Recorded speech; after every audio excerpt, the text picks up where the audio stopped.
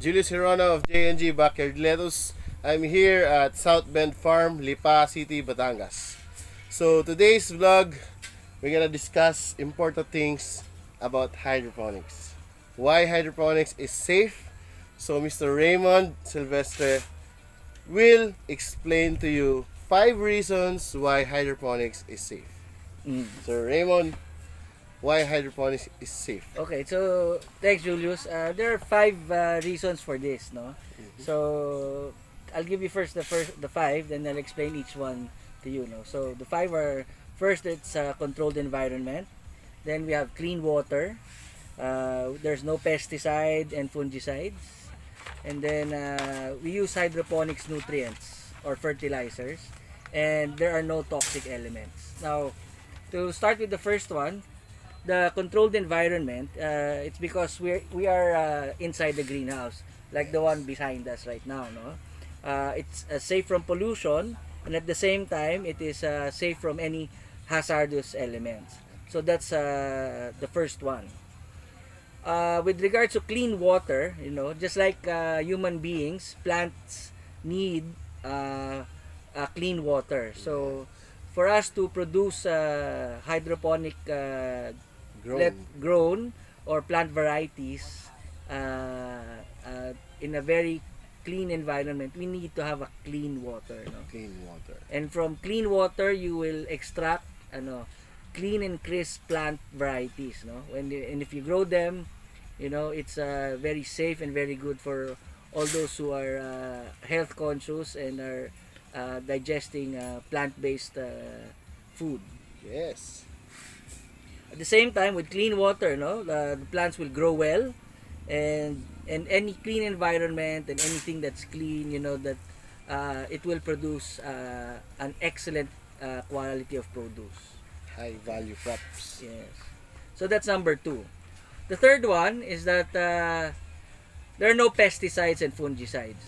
Well, what is this all about? So because in a greenhouse and in hydroponics, it's at an elevated area, away from the ground. It's about how many meters? It's about 0.90 or 1 meter. 1 meter away from the ground. Okay.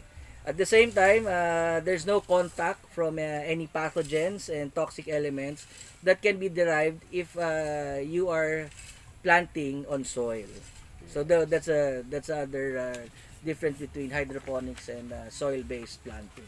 Because those elements can be eaten by the plants because it is in organic form also, but it is very toxic because it will, if you eat that crop, and then that toxic will transfer to you as a consumer. Okay. Right. So number 4. Yeah, number 4 is we use hydroponics nutrients or hydroponics fertilizer. This is basically the food and the nutrients of the plants. With the right volume of the basic elements, The NPK, the water, they grow faster and better. And that's the reason why we need nutrients. We were discussing this a while ago, how lettuce varieties using hydroponics is using they said there's a chemical because a lot of people are thought that organic is equal to no pesticide, no fungicide. Yes. That organic farming is safe, or no, that is that's the one they learn on the previous years. So we explained that also hydroponics is 10 times easier and 10 times very safe for all human beings. Yes. And if it's the plants won't grow if the elements or the mix or the chemical elements are not right, correct? Yes, especially if the water is contaminated with bad chemicals, and then absolutely 2 days or 3 days the leaves will become dry or yellow, or any chemical reaction from those elements. Correct. So basically our discussion was everything has a chemical reaction, whether it's soil-based or hydroponically grown. So nutrients being used by hydroponics methodologies basically has the right chemical reaction in order for the plants to grow at a certain day and time uh, faster and better. Is that right, Jules? Yes, faster and better because the hydroponic solution is in organic form.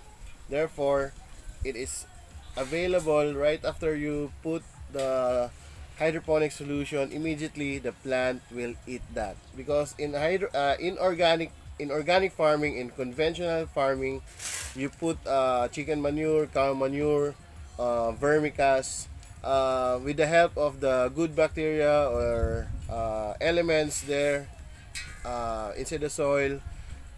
It process and it will become inorganic matter, inorganic elements, and then that's the time the plant will eat that.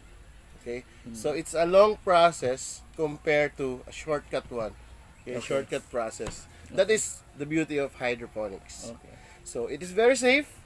Number 5 is There are no toxic elements. Yes. Again, reiterating on what we were previously discussing, toxic elements make it, toxic environments, toxic elements. You will not grow anything. So, there are no toxic elements using hydroponics methodologies. Is that correct? yes. Jules? Yeah. At the same time, we are away from air pollution, water pollution, and soil pollution. So, without further ado, thanks for watching, guys, and let's plant hydroponically grown fresh vegetables. Sir, you can invite them to visit SOUTHBEND Farm. Okay.